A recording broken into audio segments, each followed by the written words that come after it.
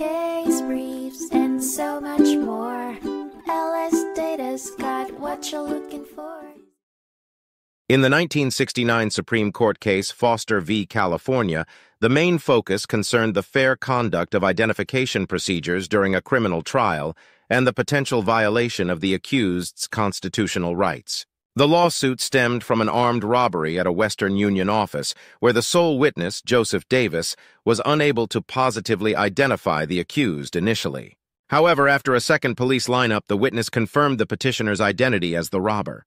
The lower court ruled in favor of the conviction, but upon appeal, the Supreme Court decided to review the case based on concerns over the constitutionality of the police lineup procedures. The court ultimately concluded that these procedures were unfairly conducted, violating due process, as the witness was uncertain during the first lineup and only became convinced during the second, possibly suggestive lineup.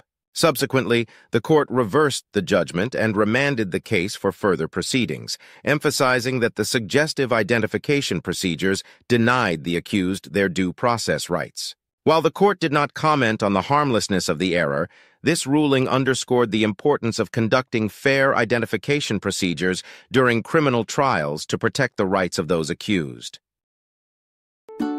Case briefs, and so much more. LSData's got what you're looking for. Visit lsd.law, elevate your mind. Leave the stress of class.